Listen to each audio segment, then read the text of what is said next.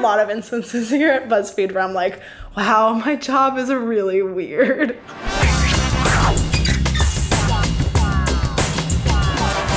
I have one story in particular from when I was filming this series called and it was like a scripted show and I was one of the characters, but I was producing one of the episodes. I had to cast someone to be this guy that I'm like making out with passionately, and like he's throwing me on a bed and we start to like literally, well not literally, have sex. We didn't actually have sex. It was one of those scenes. It was just really awkward to have to be like, okay, so I need to find someone that I feel comfortable making out with, but who's also an actor. And I have to be like, hello man, who I don't know very well. I need to make out with you. Also, I'm the one producing the video, so I'm choosing you to make out with. I was super awkward on the day. I even had a beer, because I was like, I have to calm down. And then I was like, oh, my breath smells. And I'm just like, is it hot in here? Just like saying that a lot. It wasn't. I was just really, really hot. And of course, you have to do take after take after take. And I'm like, here we go again. And then like afterwards, I just let go of him. And I can't go near him anymore. And it was, I don't know, it's just a very strange thing to have to deal with. 4 years ago, when I first started, I was an intern. And one of the things you would do as an intern was you would sign up to do prop runs. I volunteered to do a prop run to a sex shop. This particular shoot, they needed a bunch of random shit.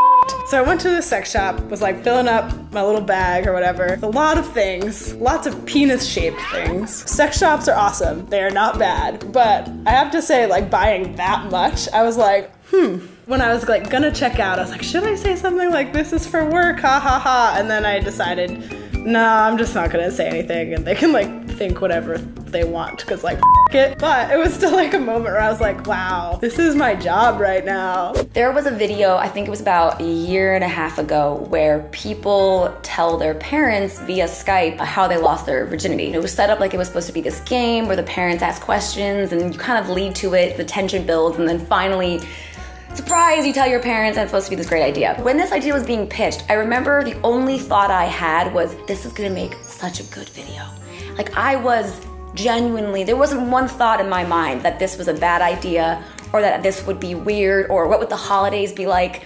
You know, like I immediately was just like, this is amazing. Call my parents up and they're sitting there and they have no idea. They have no idea what is going on. It was interesting how it still took like 5 minutes into it for me to realize that this was an awful idea, because the story involved breaking and entering. It involved, my parents thought I lost my virginity when I was like 25. I was 16, no judgment, but 16. We like broke back into my parents' house. We like had sex like on my dad's like bed of tools, which is unsanitary, rude, and dangerous, all in the same act. I guess I didn't really think about what it was gonna be once it was over, because you know, the video, they say cut, but you're still on Skype with your parents. So after I've like told them this and they are mortified, I'm just like chilling with my mom and my dad, realizing that within like a month or two, I had to go home for the holidays. And of course, I mean, you can imagine, it created an incredibly awkward thing. There was like a line from my dad, which was, I thought you were different, which was great. My mom said something at Thanksgiving was, no, I'm not upset. I was naive. Which is just like, she's just trying to like, they were playing hardball. No one pitied me because all of my friends home were like, why did you tell them? What was going through your mind when you thought this would be a good idea? And that's the reality is that I don't think I actually thought about this game until they yelled cut. So maybe that was an amazing producer and a dumb daughter. Usually when BuzzFeed does videos, we usually send out a casting call. One of the videos that I saw in my email was titled Casting.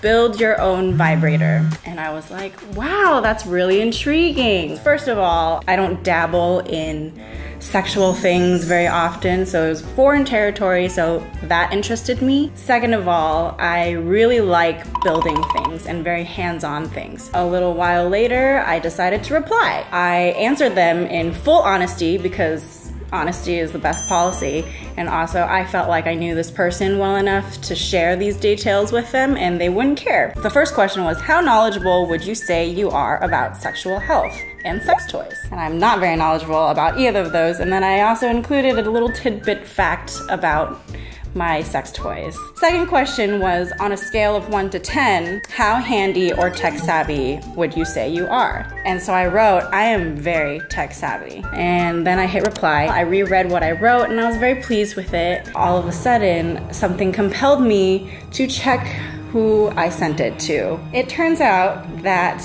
I had hit reply all instead of reply, sending it to the entire LA BuzzFeed office as well as the video department. That was how I ended up in that video. And I consider myself as a very tech-savvy person, but I countered that fact by sending it to the entire office. You know, we do a lot of weird, funny stuff at BuzzFeed. I hadn't even been working here that long, but one day somebody brought in a sex toy to the office. And it wasn't just any sex toy, it was one of those giant butts that's like sculpted to look like a famous porn star. And then you have sex with this like disembodied butt. Somebody wanted to make a video about that. I don't know what the video was. I don't even know if it ever got released. The person making the video decides to open it up right in the middle of the office floor. Just sort of like, oh, here's this cardboard box and oh man, here's a butt. And everyone's like looking over from the balconies, people are crowding around it. And all of a sudden we realize it's not just a model of a butt, it moves. It's an electronic butt. It vibrates, it jiggles. Wow, wow, wow, wow, wow, wow, wow. Everyone's just mesmerized, like, wow. They can make this, but they can't cure cancer. And you know, it was a nice looking butt. Probably pretty famous butt. I mean, I've never heard of her, but that was just Tuesday morning at 11 o'clock. Day in the life of a BuzzFeed employee. Really, this was probably a pretty tame story, all things considered.